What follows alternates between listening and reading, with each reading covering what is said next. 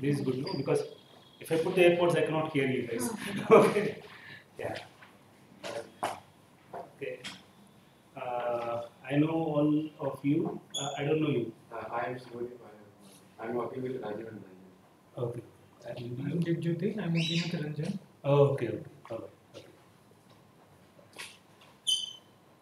right. Okay. So we have not offered this course ever in CHEP, but most of us work on this field. So it should have been better that we should have offered it long ago. But the sheer number of courses we have is that we don't get time to offer this course. So, but what prompted me is in a way this 10 years discovery of the Higgs boson, and it sort of set up some sort of a revolution actually. It's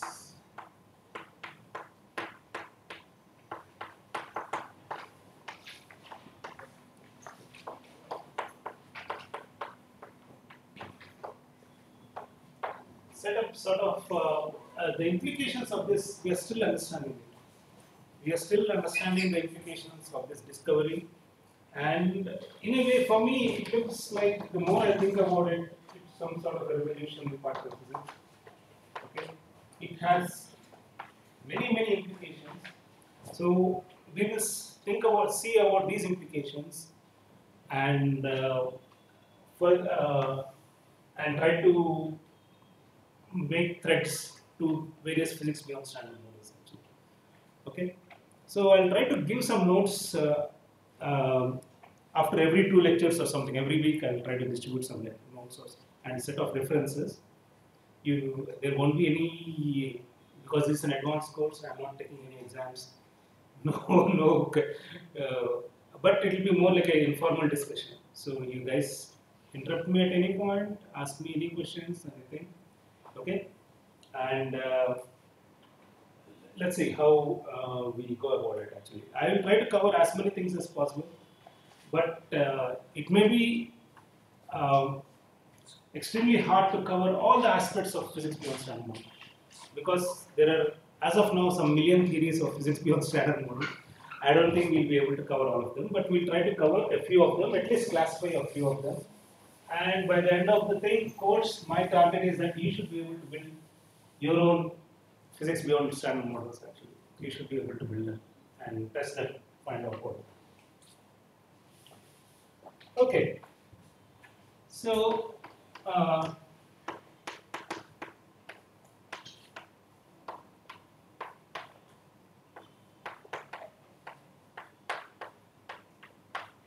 So to begin with, I'll assume I will do a small recap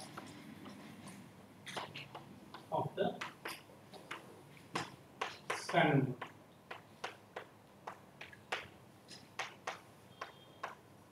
Now, all of you are experts on the standard model, but the reason I am going to do it because I will use a particular notation which I will continue to use all through these lectures.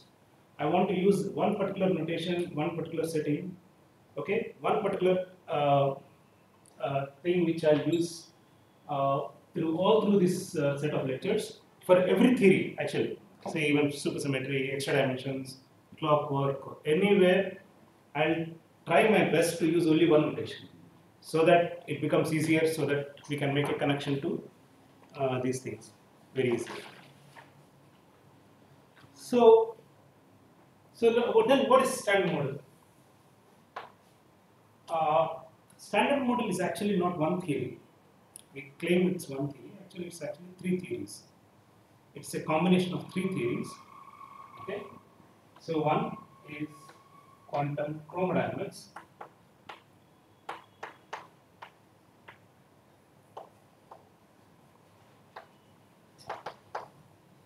Sometimes called QCD.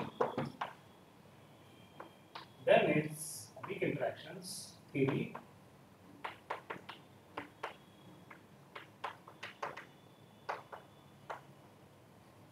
Sometimes called Bellman, Feynman, and whatever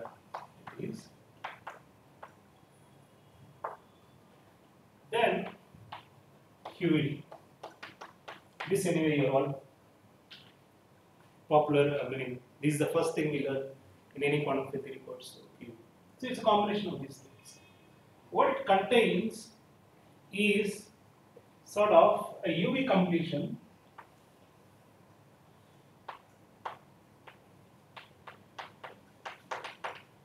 of these theories. It contains a UV completion. What is a UV completion? UV means ultraviolet completion. Ultraviolet is in the sense of high momentum. Okay, this is high momentum.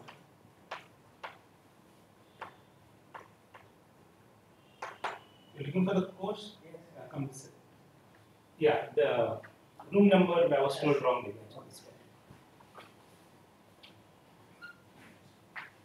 So if the momenta is very, very large, so what are the scale of momenta we are dealing with here?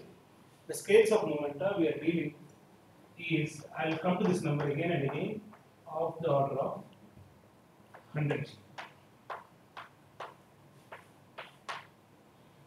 Of 100 G. So the V minus A theory is valid at scales much below 100 GeV square. Okay, QED also the same thing. Okay, this sort of sets the scales. I'll come back to these scales again and again. They will become important when we discuss the extensions of standard model. Okay, and quantum chromodynamics is the reverse. In a way, it is also a UV completion of some theory at low energy. The IR theory is not well known. The IR theory could be a couple of theories, which are either we have two candidates for the IR theory. We don't know what is the low energy theory of QCD. There are typically two candidates we deal with it. One is lattice gauge theory, another is current perturbation theory.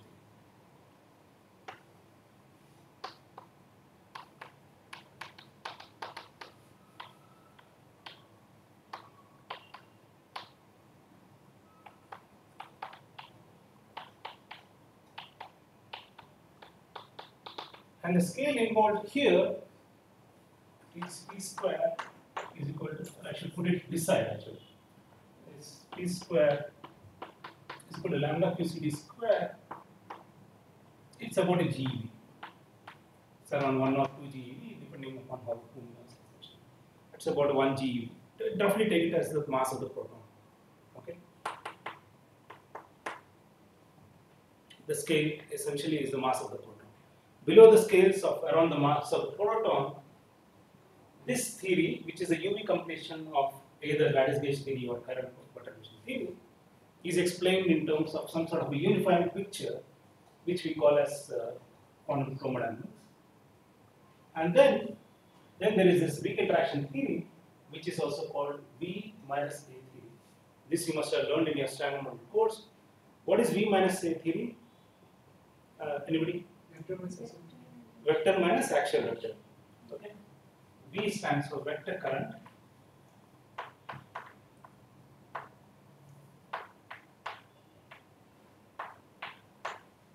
And A stands for axial vector.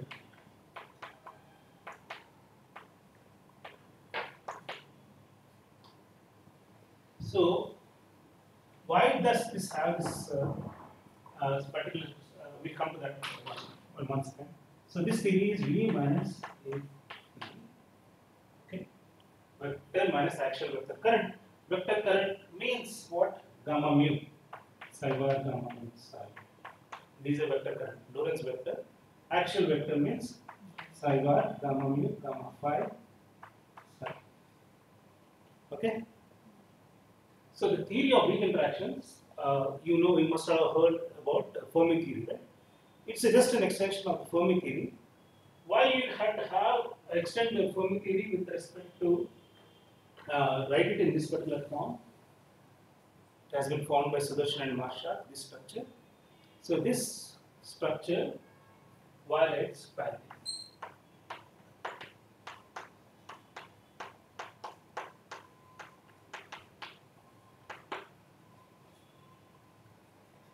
Violates parity. So, of the three theories you see, weak interactions are sort of special. Okay, they are sort of special. One, they violate parity. Okay. Secondly, in some sense, the other two interactions are also long distance interactions. Okay.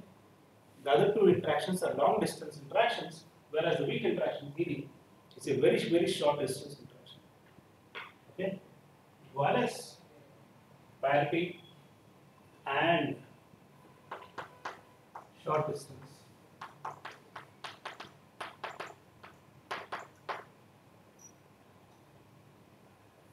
How do you know that it is short distance?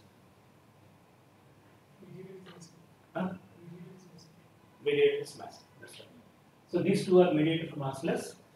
Okay, the range of the interaction you can equate it with respect to the Compton wavelength. Okay, and from the Compton wavelength we show that the range of this range is infinity because you can write the lambda Compton which crossed by MC, where M is massless or the mass of the essentially the mediator mass. Okay, and if you take M goes to 0, you get these two theories actually, the QED and quantum QCD. Whereas this violates parity and also its short distance. What do you mean by short distance? That it is like almost like a point-like interaction. It is a point-like interaction. So the you cannot, if you want to resolve it, okay, it's much harder compared to resolving theories like QCD or QED.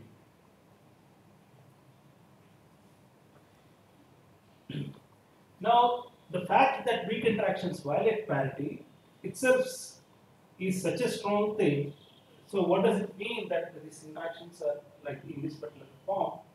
Is that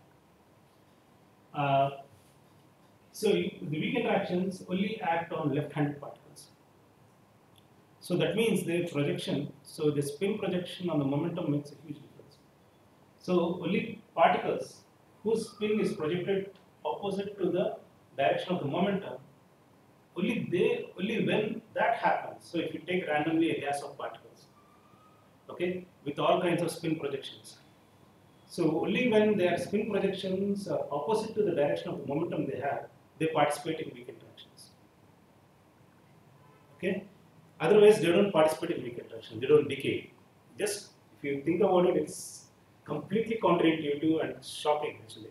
So if you take a random gas of photons, say for example, okay, so or electrons, when they participate, when they interact with electrons, they interact with all anyway. Whether their spins are up, down, whatever, their projection is this way or that way, they're always interacting. But when they want to interact with weak interactions, when they want to decay, weak interactions are typically decays essentially, their spin projection should be always in the opposite direction of the direction of the momentum. So, inherently, this means that these theories are chiral theory. This plays a very important role. Okay, weak interaction is a chiral theory. So that means it sees only one particular chiral projection of all the particles. It doesn't see another projection. So it is preferentially sees one particular chirality of the particles. It doesn't see other chiral projections. Okay. So this is a very, very important aspect when you go even for physics beyond standard model. So, yeah, any questions? Whereas to distinguish, so for example, quantum chromodynamics and electrodynamics, both of them are vector-like theories.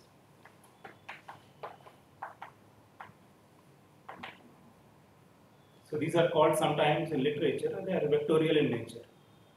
QCD is called vectorial in nature. That means both, it doesn't distinguish. Say for example, gluon couplings in QCD, They don't distinguish whether the gluon is left-handed or right-handed. The quark is left-handed or right-handed. Both left-handed quark and right-handed quark couple the same way to the gluon. Okay. Now this entire left-handedness and right-handedness came purely because of weak interactions. Okay, because they have a chiral structure.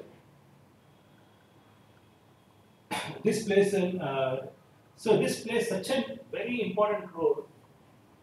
So much so that when we write down the particle content of the Standard Model, we write it down in terms of the chiral states. We write it down in terms of the chiral states. Okay.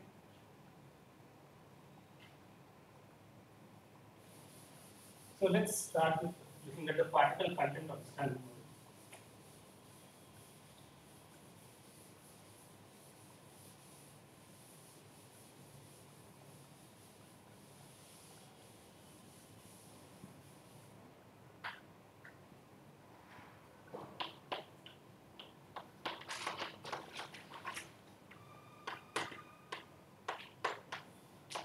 Now, to write the particle content, I will initially introduce something called the gauge group of the Standard Model.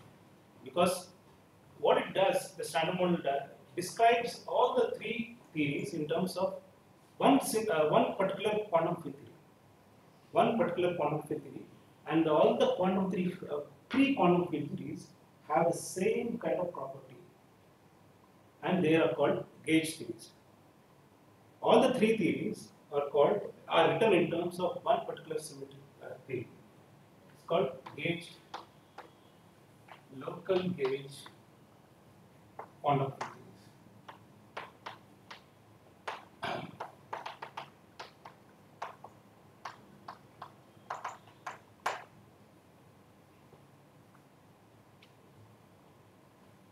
I'll describe these things in a second, but for the present, just to discuss the particle content, I need to introduce what is the gauge content of the Standard Model, or what is the gauge group of the Standard Model. The gauge group of the Standard Model is SU3C. I put subscript C because it stands for color. SU3L, because this is a chiral theory, times a new theory, a new symmetry called A1Y, which is also called type of charge.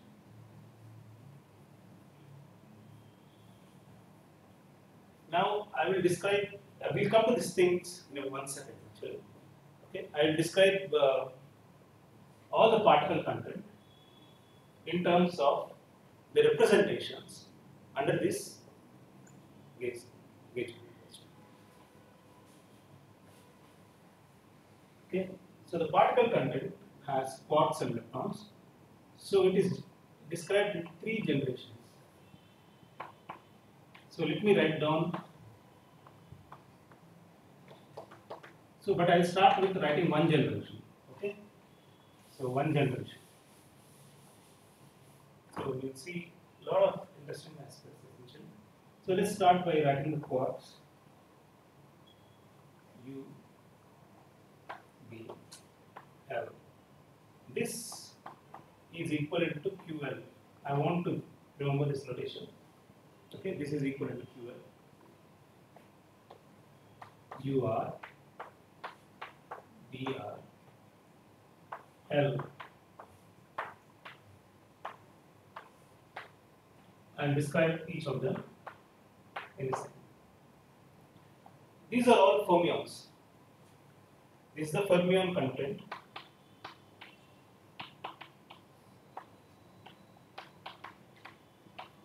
Of the Standard Model, and I am writing in terms of the Weil fermions. Okay, Weil fermions. I'll describe what these are.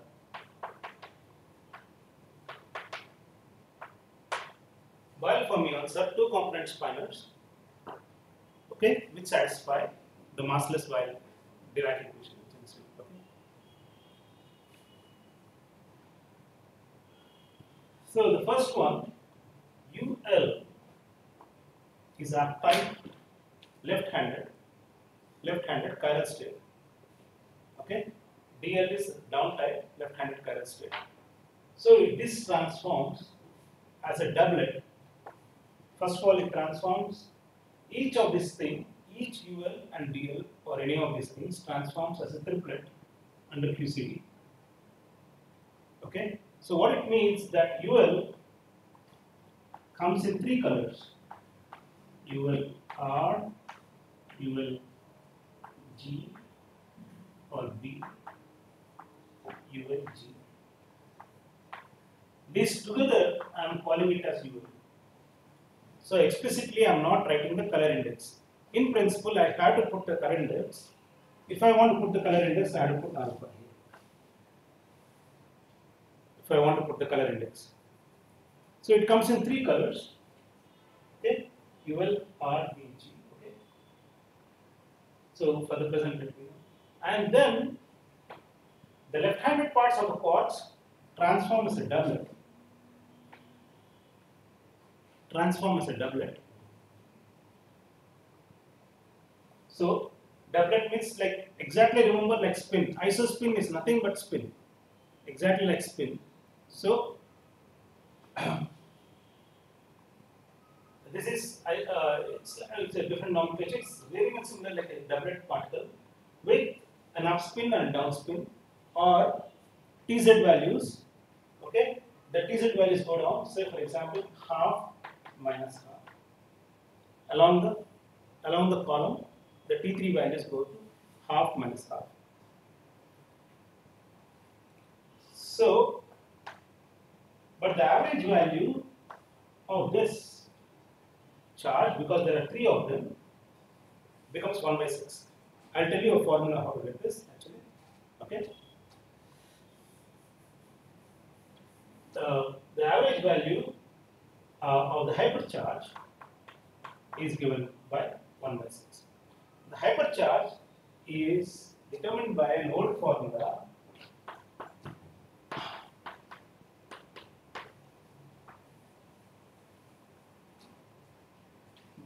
which is called Gell-Mann-Schlemer formula. Okay.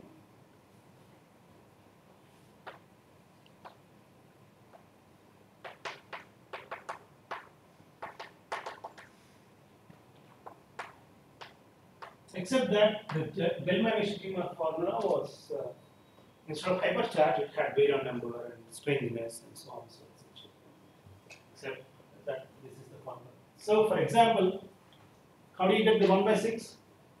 So, the uptype core has a charge which is plus 2 by 3. Electric charge is plus 2 by 3. Downtype has a charge minus 1 by 3. Okay? So, now you can plug in the formula. So, for 2 by 3, for the uptype, T3 value is half. Okay? And the downtype, the T3 value is minus half. Okay? This should be minus 1 by 3. The only number which satisfies both the things is essentially y is equal to 1 by 6.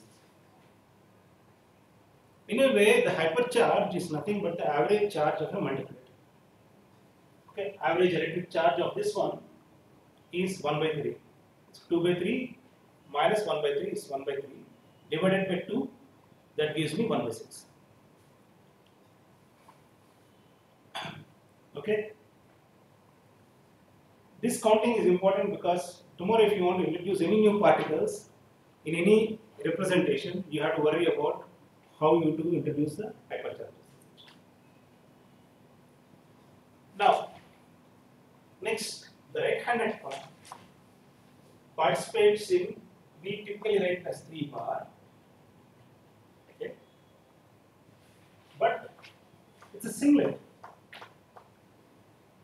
Now, there is one distinction between SU3 and SU2. In SU2, 2 and 2 bar are the same representations. 2 and 2 bar are the same representations. Okay? Because what is it called? Pseudo-real representations. They are not real. Okay? Whereas SU3 has complex representations. So 3 and 3 bar are different representations. Okay? SU2 has pseudo-real representations because the sigma matrices cannot be written in a form where they are all completely real. Okay, there is no basis in which all the three sigma matrices are real. So you need to always change the. I mean, in every basis there are always one of them is complex. So okay, now what is the hypercharge? There is only one particle. It's the average charge. Average charge is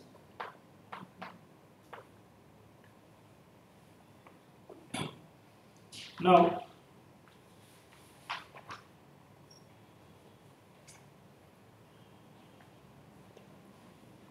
Now these were Weyl fermions. So what do they contain in terms of the Dirac equation? They contain UL contains each UL contains a left-handed quark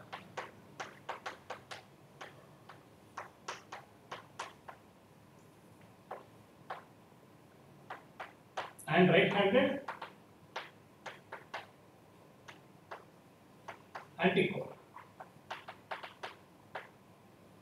So both of them are contained in UL. Okay, left-handed quark and a right-handed antiquark.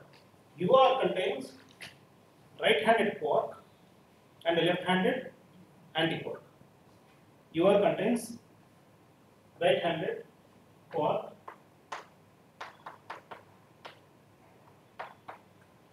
and left-handed antiquark.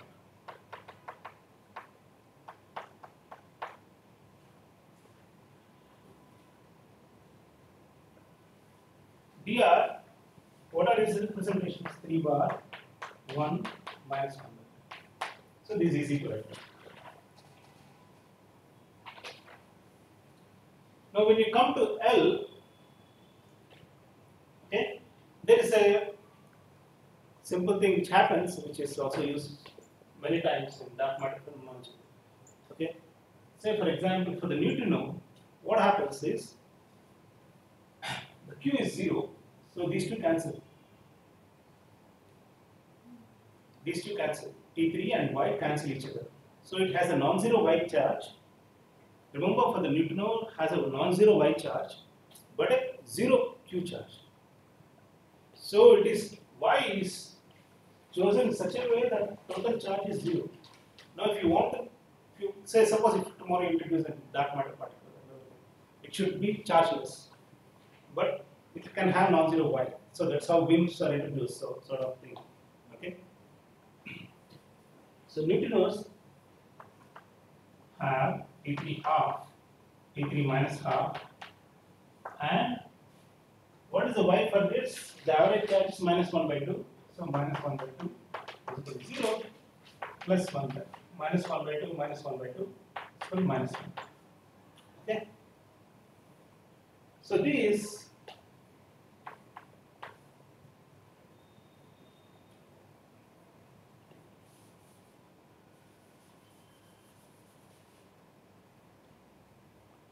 are doublets. The left-handed parts, only the left-handed parts are doublet. Again, I keep repeating this. Oh, this is the first one, singlets under SU3, doublets under SU2L, and minus. Did I give minus half or half? There is some choice actually. Okay.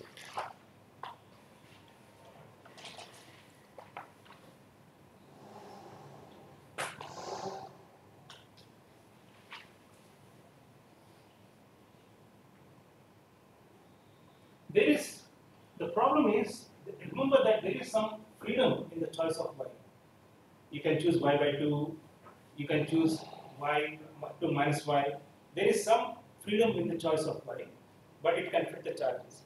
So this leads to some sort of unhappiness in the community because the Y is not well defined in the sense that it doesn't have concrete charges. You can choose your Y such that you can satisfy this equation. As long as you satisfy this equation, you can get it. So there are not one single solution. You can parameterize it in slightly different. Now you come to a singlet, complete singlet. Now, for future purposes, let me also introduce the right-handed neutrino. Are there right-handed neutrinos? We don't know. Okay, we don't know. So As of now, I already introduced you one particle which could be physics beyond standard model. As of standard model, this is it. Now the point is that whether it is standard model, the reason I am introducing newer right now is because it lies at the border. It has its quantum numbers in such a way you cannot tell whether it belongs to standard model or whether it's out of standard model. Okay, it's completely singular, charge is zero, everything is zero. Okay, its hypercharge is also zero. Okay, so whether it belongs to standard model or not standard, doesn't belong to standard model, there is nothing in the standard model which can tell you any theoretical principle or nothing which can tell you or which can get modified or something. We'll see some examples of it later on. Okay, there is some understanding about whether it can exist or not by some symmetry arguments, but purely from particle content, we have no way of testing these things. As of now, we have no way of testing these things. There are some mild indications from neutrino masses that there could be sterile neutrinos. Whether these right-handed neutrinos form the sterile neutrinos or not is a different question. Okay. Now, there is no, okay. Now, as far as the gauge theory is concerned, it just replicates like this 3 times. Okay, so what I do is I put an I here. I corresponds to 3 generations. I is equal to 1, 2, 3. It just replicates itself. So you have one gauge theory for one generation. So you can write the standard model just for one generation, and it works, completely works. There is nothing which tells you anything else beyond it. Then why do you need? Okay, we'll ask this question. So it replicates itself to 3 generations. I is equal to 1.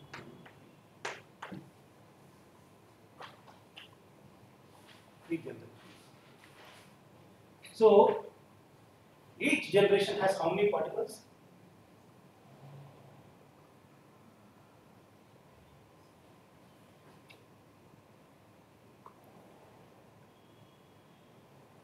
Yeah. 15. It should be 15, just check. Okay. 15 particles should be there. These are 3 colors, right? Okay. So how many particles? Yeah. 15. So fermion content of the standard model is 45 over 3 generations. So each generation has 15 particles.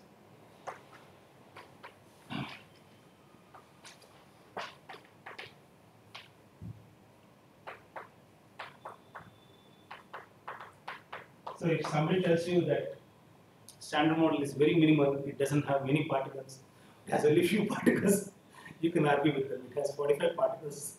Okay. It has 45 particles. Each generation has, and 3 generations.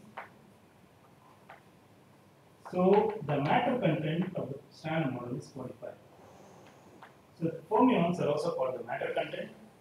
Okay. They are 45.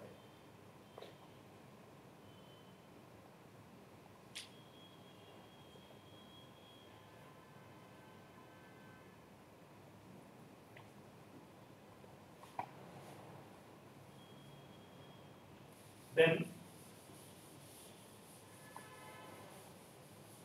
in addition, there are 2 more sectors which are called the gauge sectors, or the force content, or the gauge content, and symmetry scalar.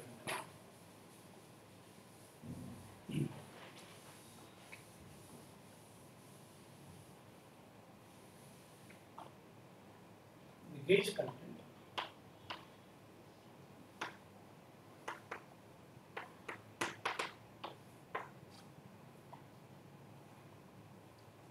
The gauge content is given by gluons. There are 8 of them.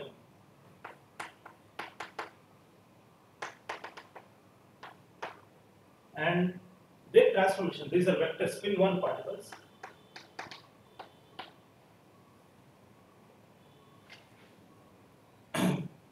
And there are 8 of them. And they transform as 8, 1.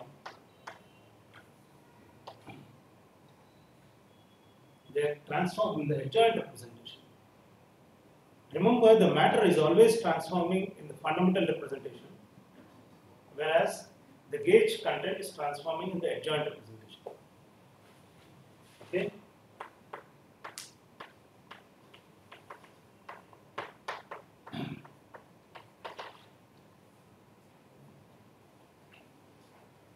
Similarly, W mu A,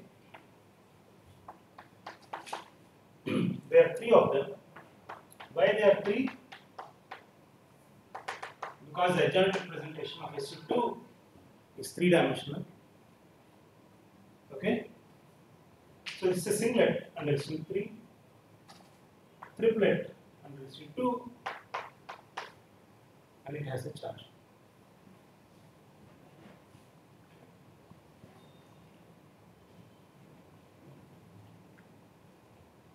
Then there is one more gauge boson associated to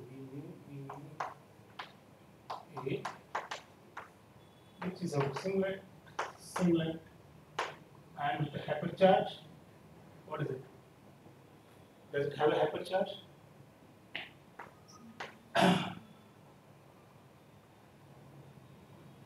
The U1 gauge boson never carries a charge.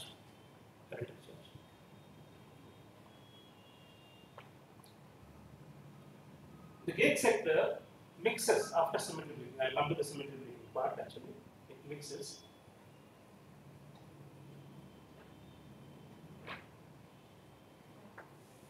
And then there is the famous Higgs boson.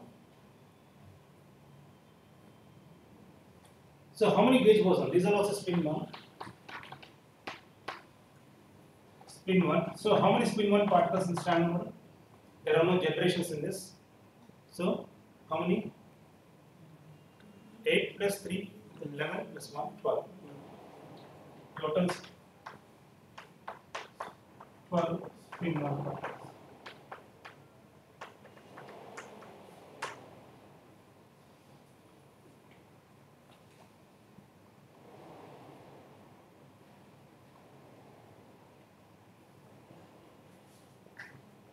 Then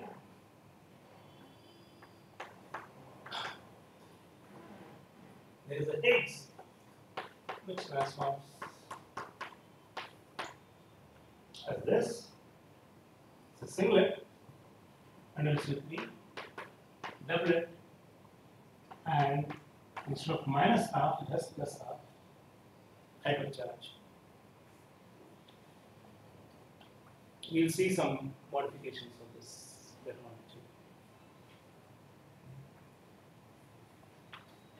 Now, the Higgs boson, though we write it, this is called so-called the symmetry unbroken phase. Okay, the symmetry unbroken phase. Most of you must have studied the spontaneous symmetry breaking.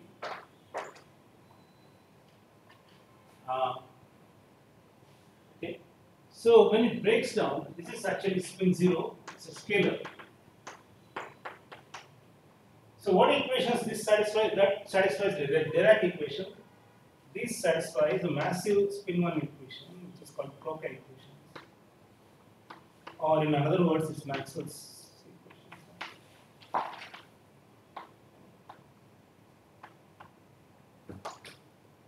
Okay. This is just a Klein-Bardell equation. But they're all coupled. As you will see in the later diagram. They're all coupled. So, this essentially gives rise to only one single after symmetry breaking. This is some sort of fictitious thing. After this symmetry is taken away, there is only one single Higgs boson left, which is a spin 0 particle, a spin 0 chargeless particle, neutral.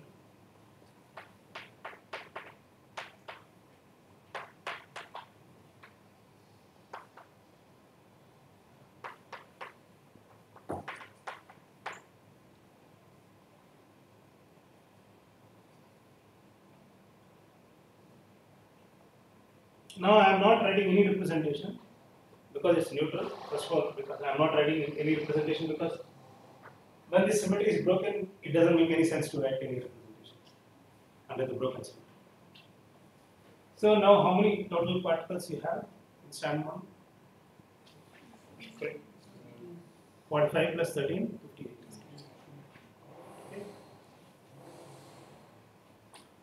Okay. Now let's just mention briefly the masses also. Okay, I'll come to that. So roughly the masses of gluons are massless, photon is massless, and MW plus minus is equal to 80.3 or 80.2. There is some 80.4. There is some discrepancy, but anyway, we say MZ is 91.2.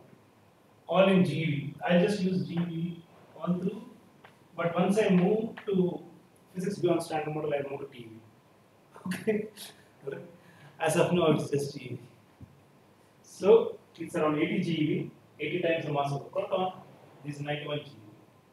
And M Higgs is around 126, close to 126 GeV, 125.9 GeV.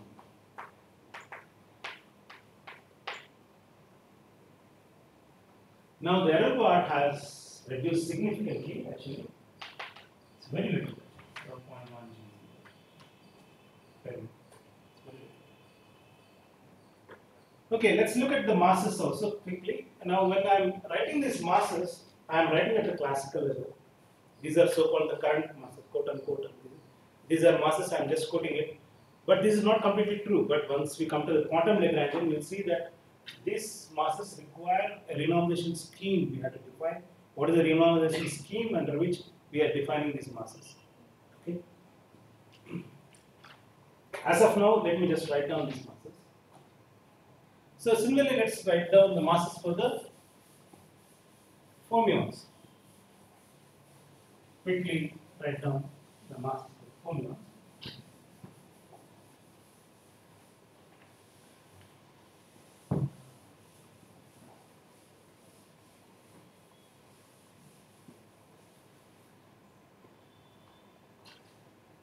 So here we have to write down all the 3 generations.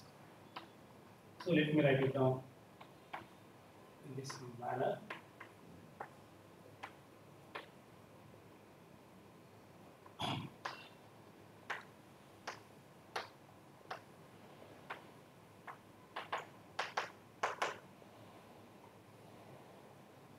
ME is half MeV.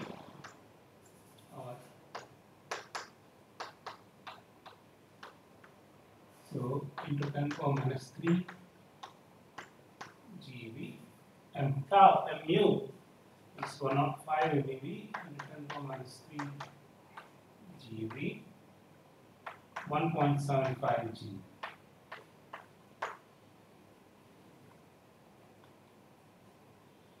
Okay. Now the question comes of what about, does it make sense to define, ask anybody asking question, say if somebody asks the question, what is the mass of the quark?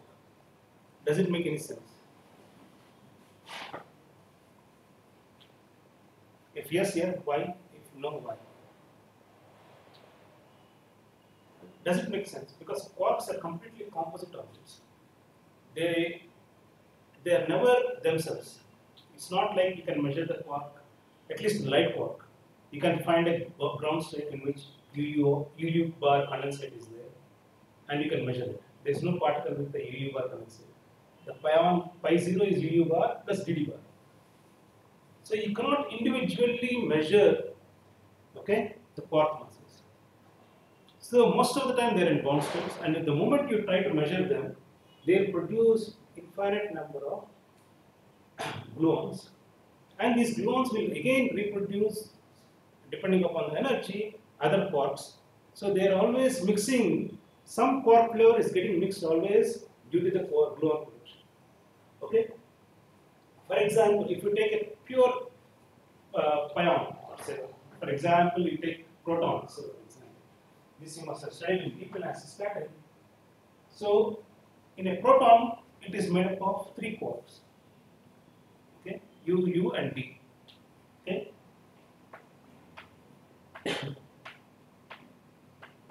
But if you want to measure the quark content of a proton, you will find all the other quarks also. You can find some strangeness content.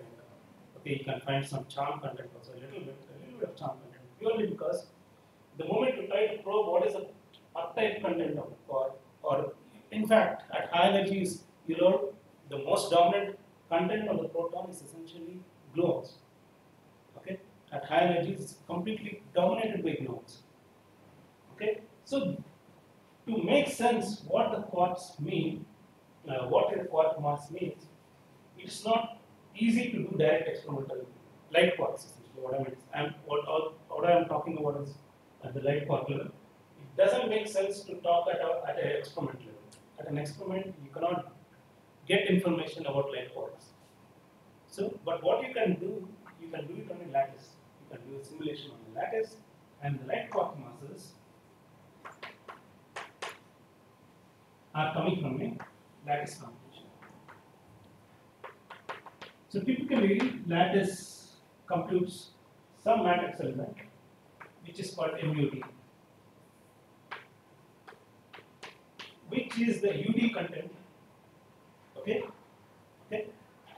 It is some matrix element called MUD, with which we infer what is the light quark masses. So if you go to PDG or any other things, right now, the lattice computations are so well that you measure the light quark masses are defined in terms of the lattice computations, essentially. So these typically come out to be between 3 to 4 MeV.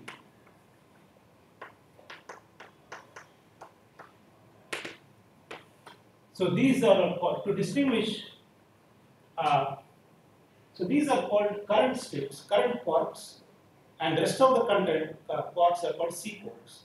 Okay, one is called current quarks, others are called C quarks.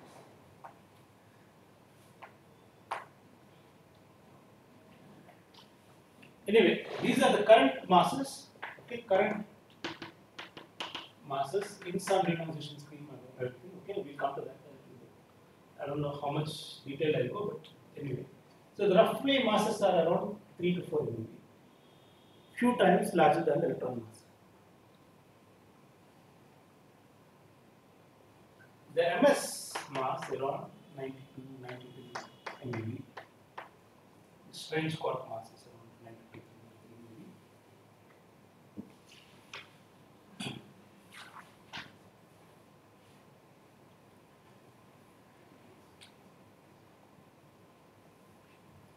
Charm is around 1.3 G. I should put G, 10 power minus 3. G, I said I write everything.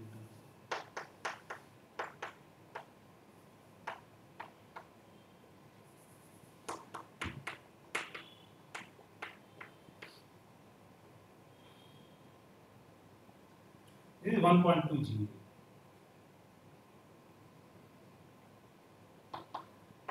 Now, these three are called light quarks. I'll come to some classical symmetries which decides, but okay, these are called light quarks.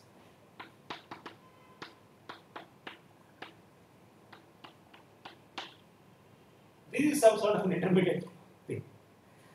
Okay, charm is a complicated object. Okay, it's at the intermediate level. These two, this is typically what we call as a heavy quark. Typically, B physics is around 4 point something GeV, 4.7 GeV or something, 4.2 or 7, close to 5 GeV, so 4.7 GeV. And the top quark is around 172 GeV.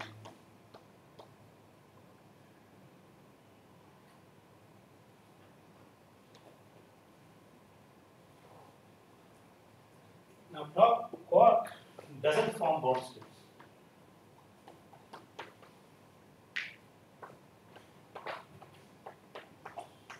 Rest of all of them form bound states. Top is the only one which doesn't form any bound states because it's so heavy and so it's very short-lived. It doesn't have time to form bound states. So, in terms of the mass range, it's about 6 orders of magnitude in GeV. Top versus electron. So 6 orders of magnitude. So if you normalize everything in terms of electron mass, the top mass is 10 power 6 times the mass of the electron. 2 times 10 power 6 times the mass of the electron. So if you want 2 into 10 power 6 times ME.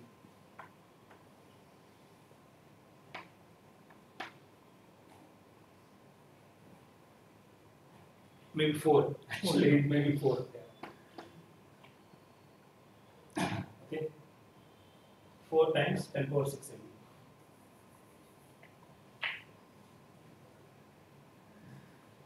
So how are these measured? Electron mass is well known. No, the mass of charm and The mass of the charm is a well known exponent. It is measured at E plus E minus collider. Okay. All these things are measured at E plus E minus colliders. Okay. The top is the only one which is measured at hadron colliders. Like Fermi lab measured it. It is discovered there. Now at LHC. The rest of them all are at E plus E minus colliders. B factories you know very well. So they form bound states. These bound states are called epsilon bound states. Okay. And similarly, we have charm bound states, DD bar, D bar bound states. Okay. They are discovered. The charm was discovered in 1974. Okay.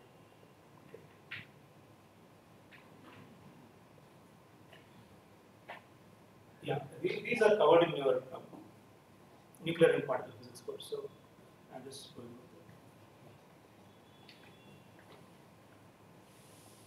that. Now, I need this information. That's the reason I'm writing it. That I want this information. Okay, later on I want this information that these are extremely varied. Okay, but so the reason I'm mentioning this is at the look of it, there seems to be no approximate symmetry. When do you say there is an approximate symmetry? When there is some degeneracy, okay? When there is some degeneracy, or when there is some, if the masses are very close to each other. Okay? So if you find some an approximate degeneracy, you think that there is some symmetry associated with it. But here, there is no degeneracy. They are extremely hierarchical. So there is no immediately obvious symmetry associated with it. But the way they get their masses, okay, in the Lagrangian there is some classical symmetry, which seems to be extremely badly broken. Okay, I'll tell you. So now let's write down the classical Lagrangian.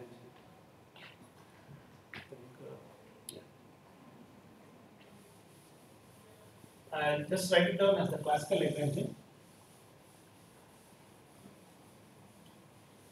This is really a lightning review of the standard model. I'm just going to tell everything in maybe one class or 1.5 class or something like that, because I need to move beyond. So, the classical Lagrangian.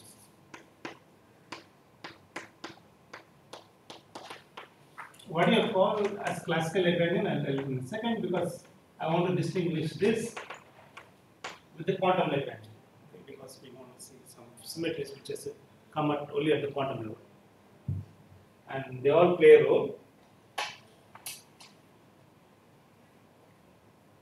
So, what is the classical Lagrangian?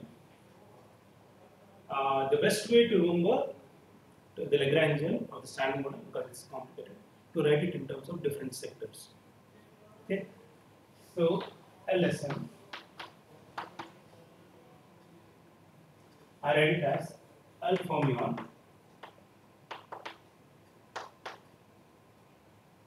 L gauge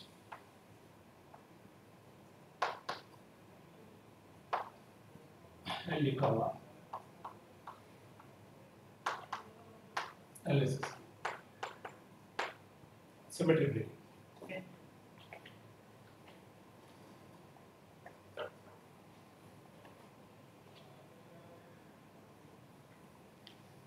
So this is exactly like the order we introduced the particle content. Okay. So this way we remember it. I'll try to use this same structure even for physics construction. Okay.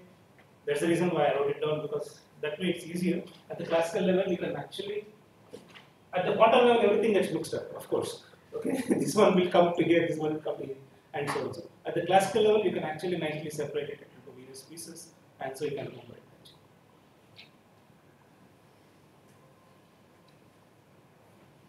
So what is L fermion? L fermion is nothing but the kinetic terms of the fermions.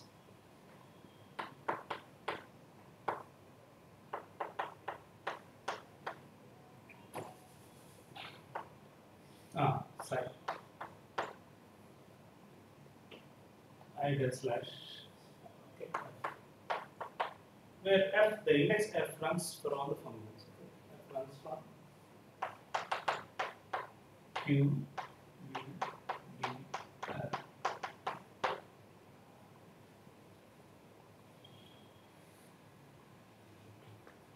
And what is D slash? D is equal to del mu is equal to solely del mu is the covariant derivative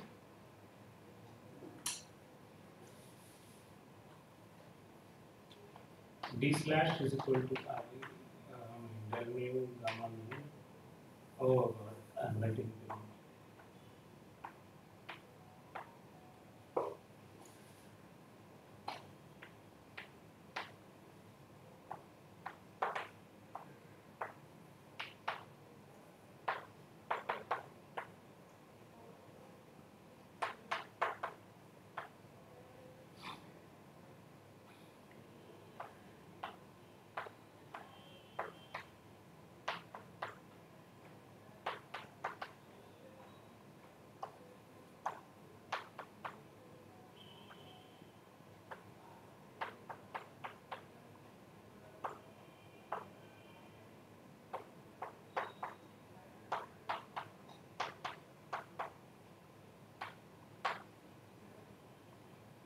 this is your covariant derivative.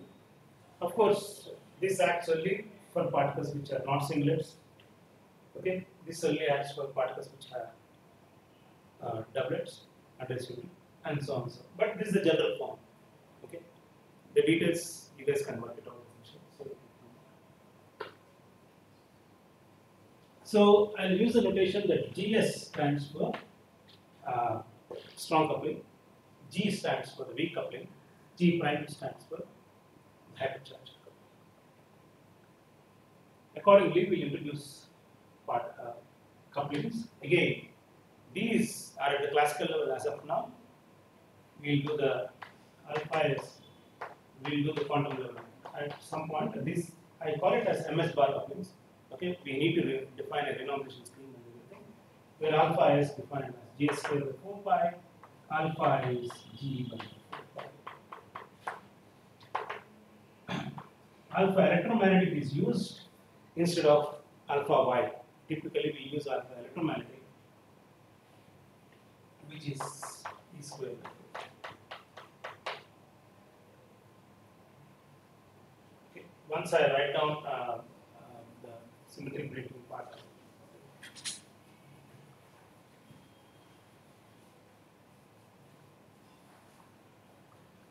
So, in addition, okay, I'll introduce that. Now the gauge.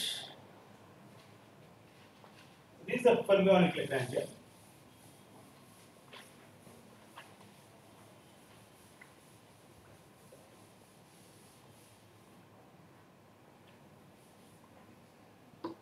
L gauge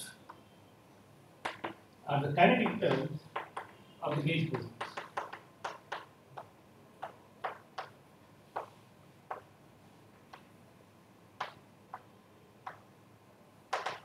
So L gauge would be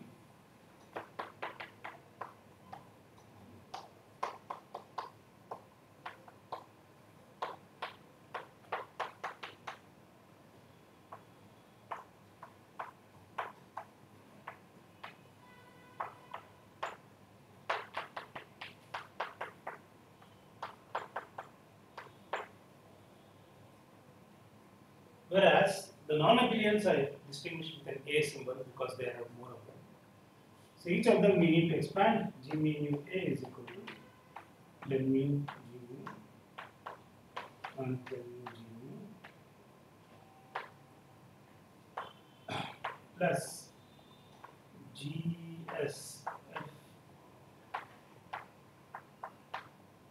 A B C G mu B G mu C. Okay. Similarly, W mu A mu B del mu W A del mu W A plus G F A plus C. These are the weak structure constants. W mu A W mu B. Oh no, I thought I was using BC. FABC are essentially the structure constants of the relevant gauge groups. Okay, SUP gauge. And then there is the F mu.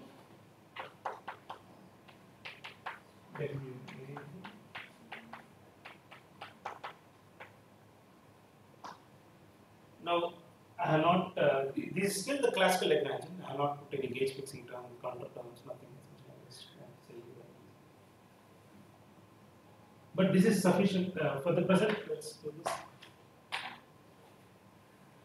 So this gives you kinetic terms of everything, okay, of all the gauge bosons and fermions. Okay. So this A here runs from 1 to 8, whereas for the W's it runs only from 1 to 3. Okay, that you remember that. Okay.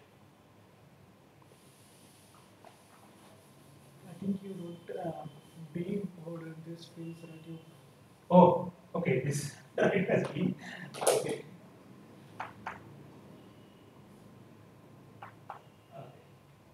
All right. Please correct that.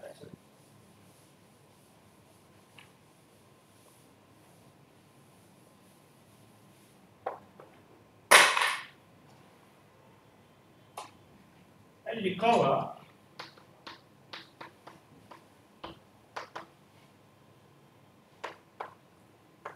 fermion mass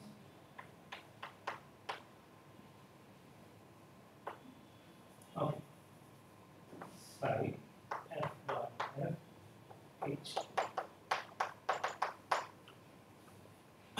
I am writing in the symmetry unbroken phase. Okay. Now this is true for all the down type particles. Okay. Say for example, let me write down explicitly because this will be useful. So uptype YU would be written as Q bar.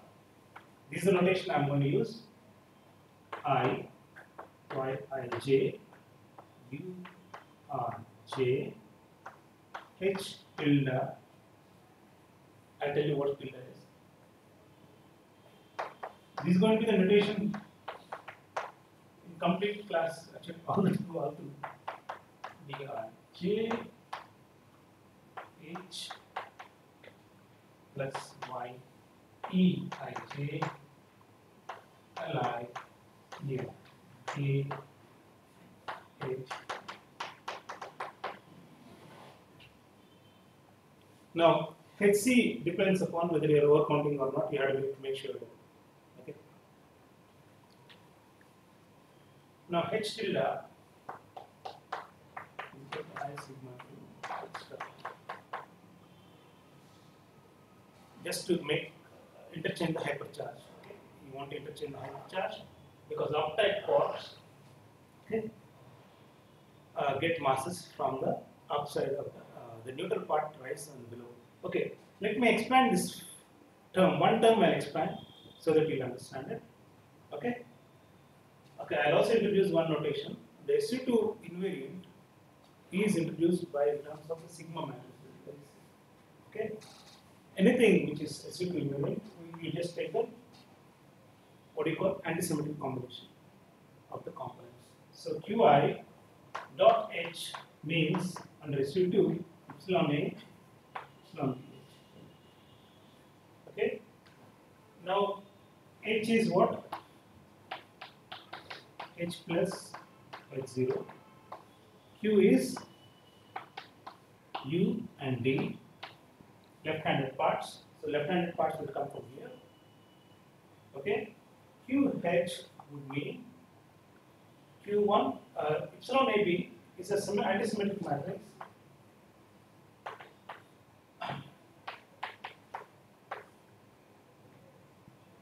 Okay.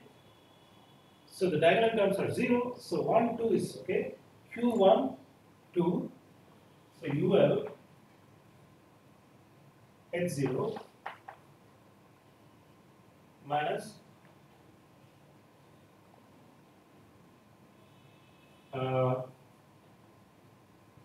one second minus DL H plus all multiplied by, if you multiply by UR, you are fine, right? Yeah. So, oh, okay. I mean, what is the notation I used for the columns?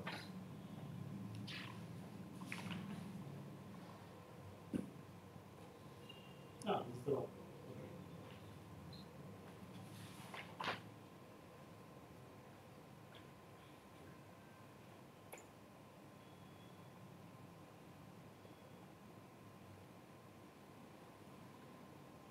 H tilde would be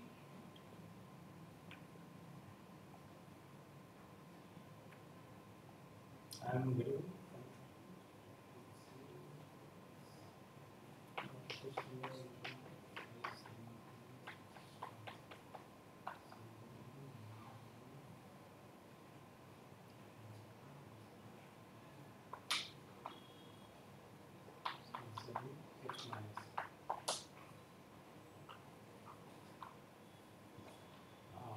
okay. For uptype, I should get this one. Okay, I should get. So for uptype, I don't need a H data. Okay, with the notation we used, I think. This gives me UR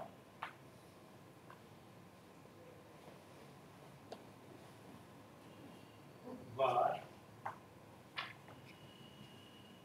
dr bar H plus H tilde.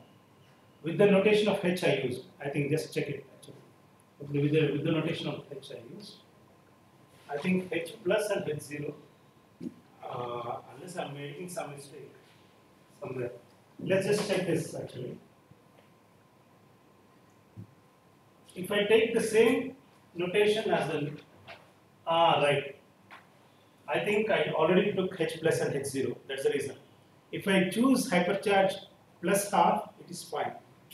Okay, the uptype will get this one. If I take leptons having the same hypercharge as the Higgs, okay, then I need to put a H tilde here on the uptype port. Okay, because leptons and the Higgs typically have the same hypercharge, but I already choose the opposite hypercharge for the Higgs, H plus and H0. Okay. So, so the Yukawa coupling is given by U bar H0, DL bar H0, UR. Everybody understands this notation, right? Any questions on the Yukawa coupling? No. Okay, fine. So UR, whereas this will give me the down part mass matrix DL bar plus UR DL H plus, but H plus goes to 0 in the limit when the symmetry is broken, so this term goes to 0. So it only gives you UR bar H0 UR.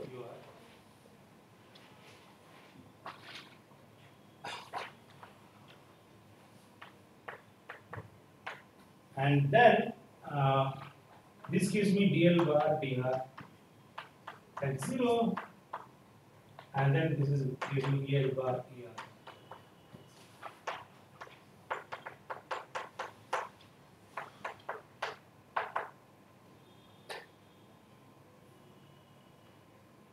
So this is about the echo couplings.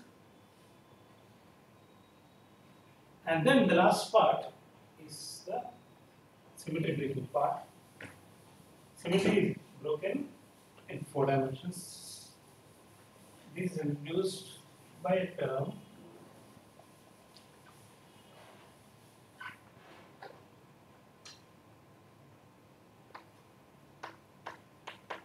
one last thing I wanted to mention is that each of them is a matrix. Each Yij is a matrix. Yuij, Ydij is a 3 by 3 complex matrix. Okay. Now LSSB, I have to make this correction about the Higgs's.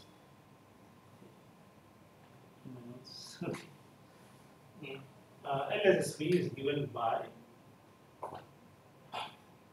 L kinetic for the Higgs kinetic is given by WH dagger WH minus V of H, and V of H is equal to minus mu H dagger H minus lambda H dagger H.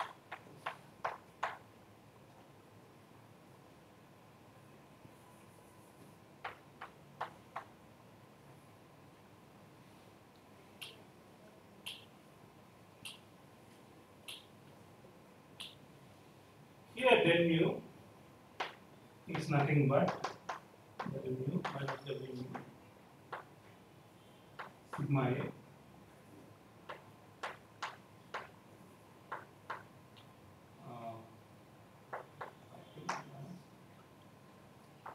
y by 2 W.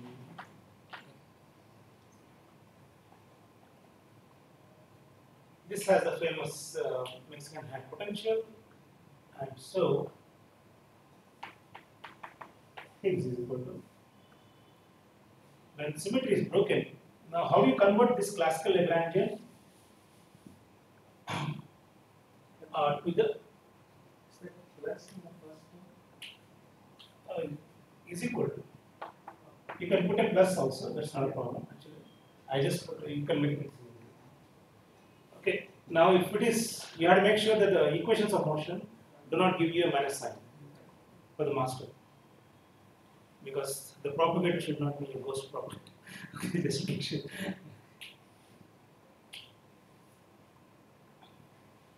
In fact, this mass, when it becomes negative, when it becomes tachyonic, it means with the wave.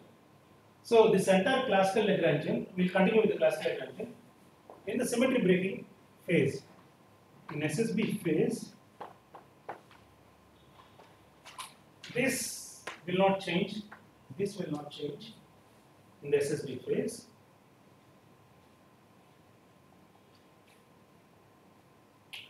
But this part will change. Okay, this part will change. This will change a little bit because there is some. The moment you get masses, some things from here will go to here. Actually, some things from here will go to here. Okay. At the level of classical Lagrangian, nothing will change here. Okay. Things will become very complicated.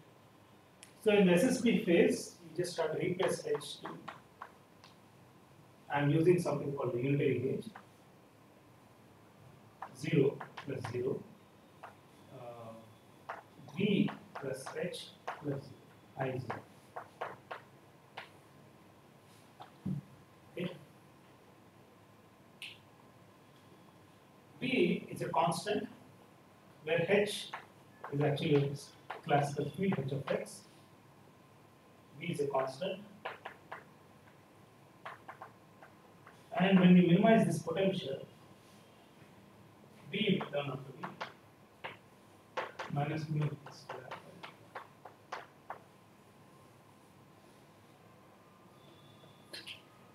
And everything will come out to be mw square bg square v square. If I put a v by root 2 or not, it makes a difference. If I put a v by root 2, it becomes 1 by 4, and z square would be 1 by 4 g square plus g prime square v square, and then you have angle g prime by g is equal to tan theta, and everything is related with that. This part, should I repeat it? Should I do it in more detail? I can do it if you want me to do. But this is important actually. Because I am just jumping it over, I am just glossing it over. I assume that you all know about it. And then the masses are given by mf is equal to Ikawa coupling times the corresponding Ikawa coupling times the value. That's it. After the symmetric breaking mechanism, you incorporate this and you derive the Feynman rules. Now, if you want to see one good reference where you can find, of course, there are books like Matthew Schwartz and everything. There is also Diagrammata by Vempati, where all the Feynman rules are given both in the broken phase as well as in the unbroken phase. Of course, then you can look at Matthew Schwartz.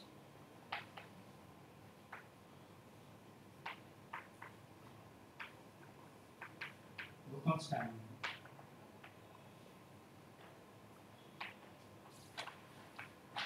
Western Instructor also has it. Western Instructor also.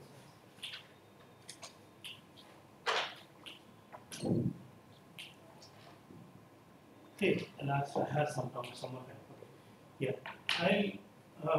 now, so you go from unbroken phase to broken phase. This will modify this, this will modify this. This will also a little bit modify this because it will give you mass terms in this when you write the equations. Okay, with this we have written the classical Lagrange. I want to keep this and just tell what are all the symmetries, classical symmetries possible. And then maybe in the next class I'll talk about the quantum symmetries.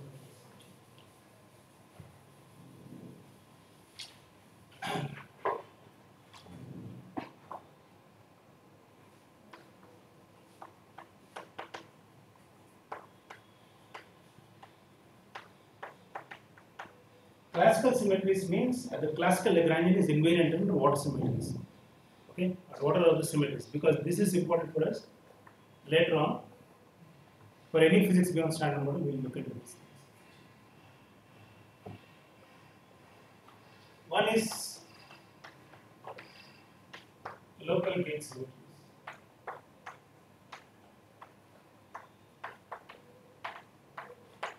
This is obvious that if you transform any fermion psi into under some u of theta psi f, where u of theta is equal to e power I. Let me write for one gauge symmetry essentially. Okay. Theta of x, lambda of x, okay, theta of x, lambda a.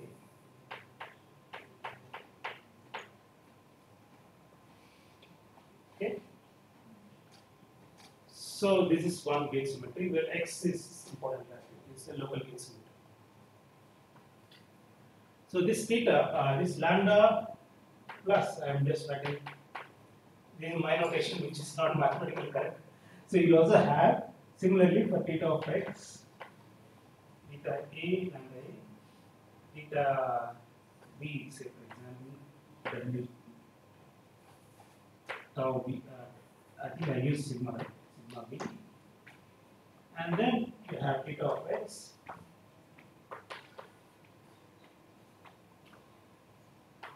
y.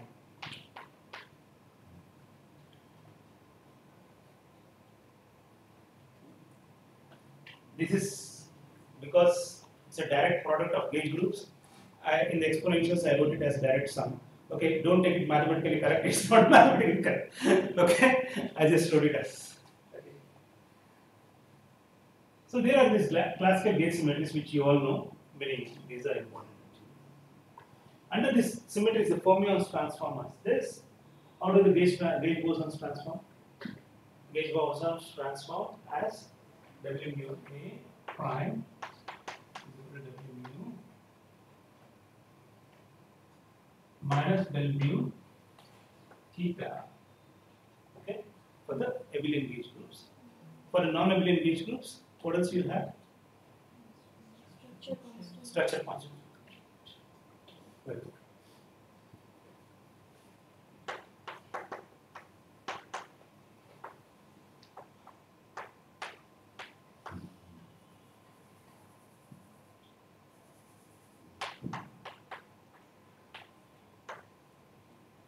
The commutator of W's will come into picture.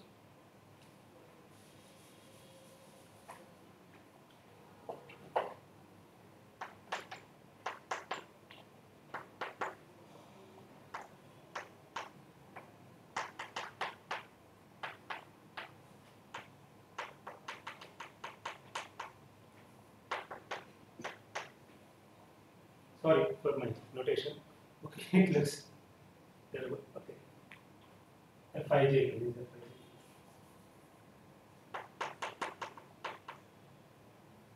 By G.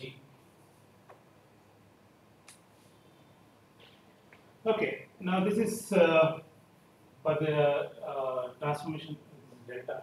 Okay, fine, it's fine. Then we find. Or we can re-express this as equal to delta. Okay, now this is about the gauge symmetries. Now, what are the other symmetries you can have? The other symmetry, this is a local gauge symmetry. The second other symmetry which you can have, some of these symmetries don't hold at the quantum level. Okay, but anyway, I'll just mention them at the classical level because we are doing classical symmetry.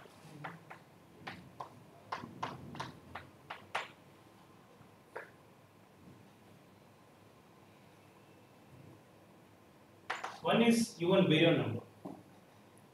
It's a global symmetry. It's not a local symmetry. Okay. If you take all the quarks are baryon number what? 1 by 3. Okay. Rotate all the quarks. Okay. All the quarks. E power I theta. Baryon number. Okay. Qi. The Lagrangian is invariant. The classical Lagrangian is invariant. Classical Lagrangian is invariant. Okay, baryon number. Secondly, individual lepton numbers are invariant. There are 3 lepton numbers. Okay, Le, Lu, and note that these are not quantum symmetries. Classical level they are good symmetries. Baryon and lepton number. We keep hearing that baryon and lepton number is conserved in the classical level. But these are only classical symmetries. At the quantum level, these are not valid. They are no longer symmetries at the quantum level. Okay. In fact, you also keep hearing statements that because baryon and lepton number is conserved in the standard model, the proton doesn't decay. Okay, but that's also not completely correct. Okay, the actual symmetry for keeping proton stable is actually a discrete symmetry times the baryon number. Okay, the actual okay, that okay. If you are interested, look at recent paper by Sudhir and proton stability and standard model. Okay.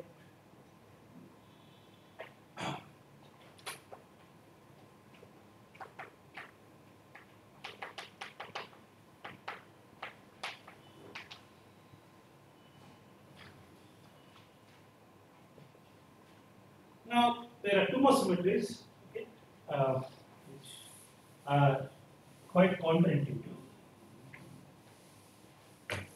which don't come directly. Okay, these are not even approximate symmetries. Okay, so one of the symmetries comes if I set this to 0. Okay, this is called flavor symmetries.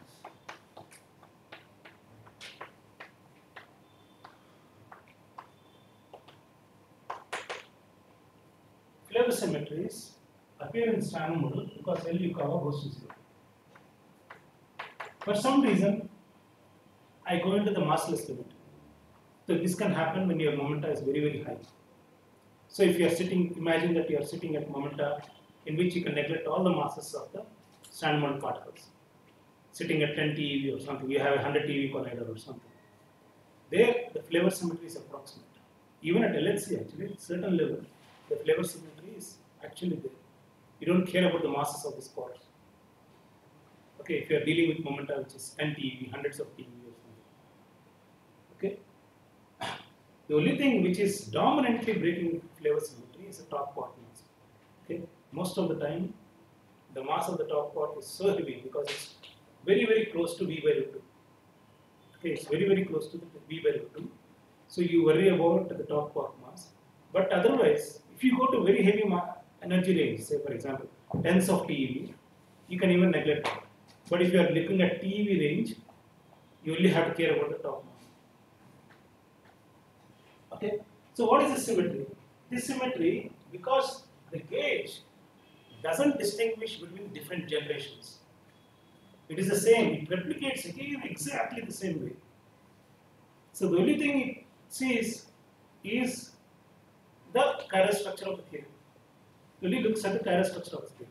So you can bunch, say for example, QL for first generation, Q2, QL2 for second generation, QL3 for second generation, third generation. Put it in a multiplet, QL1, QL2, or Q1, Q2, Q3, which means essentially left-handed first generation quarks, left-handed second generation quarks, left-handed third generation quarks, and rotated them away, the Lagrangian is invariant. Okay, this is a U3 symmetry.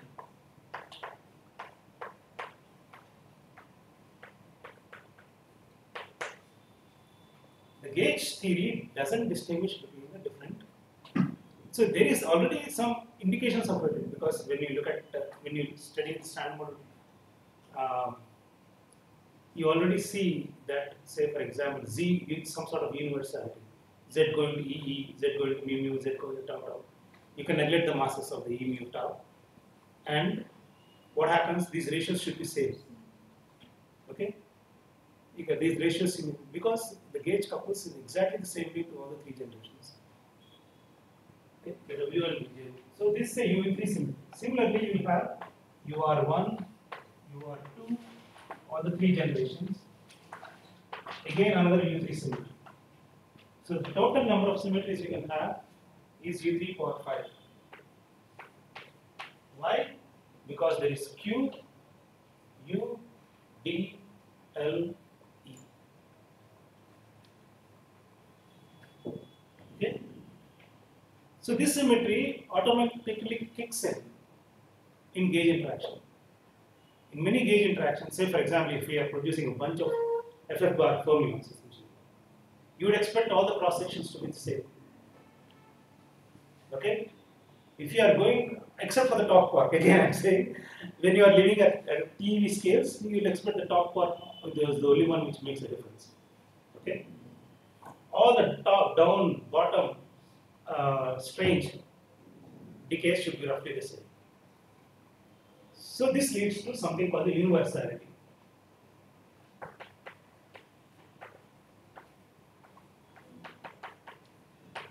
In various decay process or cross sections and so on. So, okay. The most famous one is the Z universality, Z universality. I am only introducing those features of the standard model which are going to be useful for me, which will violate any of these things. Okay, that's the reason I am introducing. Okay, yeah. So the most famous Z going to FF bar. One of the most famous decay of the Z is to FF bars. Okay. And Higgs also has a sample, but does Higgs have universality? No, because Higgs makes explicitly all the couplings by the proportion to their masses.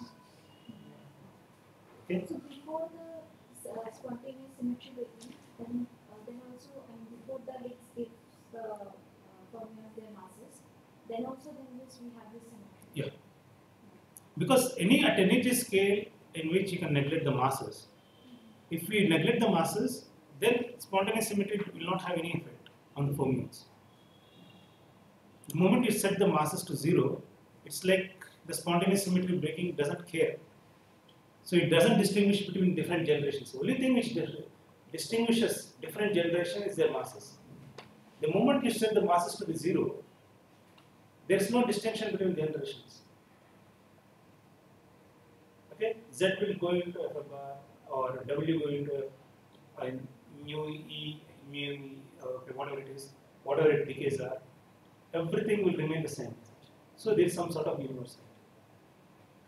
Okay, as long as your energy, say for W and Z, it is valid for electron, muon, tau, and up to a certain extent for the bottom mass.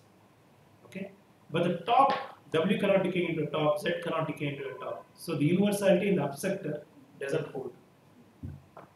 But for the down sectors, electron, muon, tau, DSB, it holds very well. Okay, all the gauge interactions, W or Z. Okay, then there is a another important symmetry. Any questions on flavor symmetries? U3 power 5 flavor symmetries. Okay, there are 5 U3 groups. Okay, 5 U3 groups, each for one chiral structure. Okay, 5 U3 groups.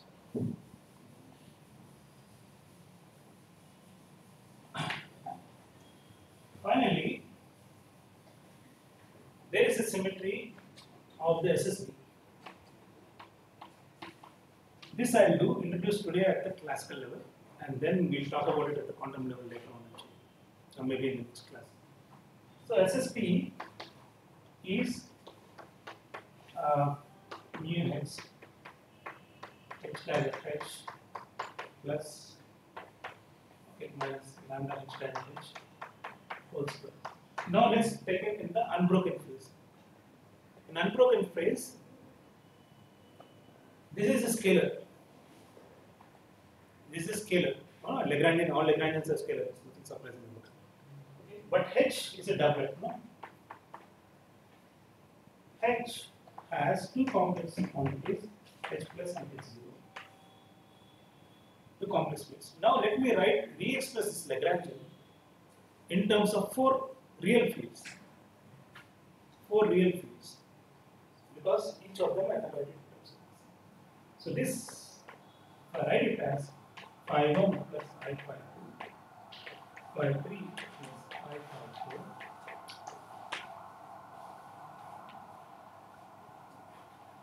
Before symmetry breaking, again, del mu h, okay, there is also this kinetic term. This entire thing, you can re-express everything in terms of phi 1, phi 2, phi 3, phi 4. There is a symmetry which is called S4.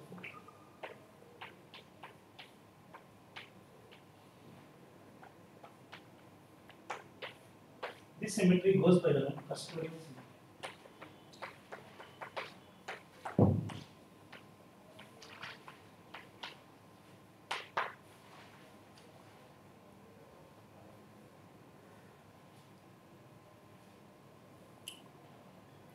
This is just obvious, meaning the implications are not known at the classical level. I'll talk about the quantum level. At the classical level, it gives you one relation, the custodial symmetry. It says W boson mass and Z boson mass very close to each other. Okay.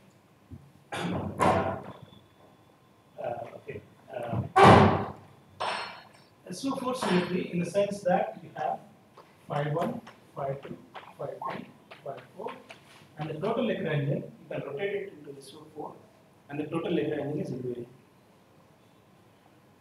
A. Okay? The Higgs part, it's broken by echo couplings, it's broken by the gauge coupling part and okay. But because of the SO4 symmetry, it tells you whatever is broken also, even after symmetry breaking, it's approximately conserved. Okay. In the unbroken phase, it's exactly conserved. Okay. In the broken phase, it's approximately conserved and it will have implications. It will have implications. So this is called custodial symmetry.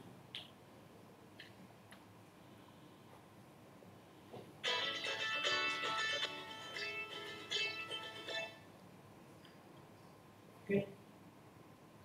Then there are other symmetries which are not exactly symmetries. Okay. I'll come to that puzzle when I introduce QCD essentially. Okay. There is one term in QCD which we need to know. Okay. So, but this is any questions on so far?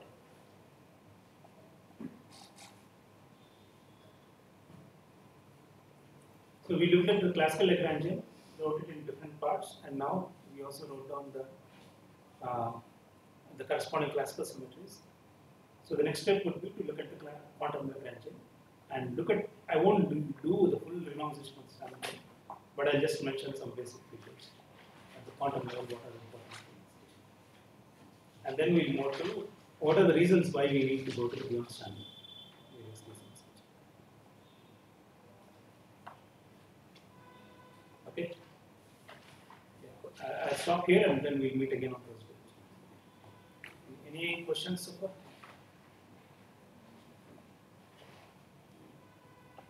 Okay.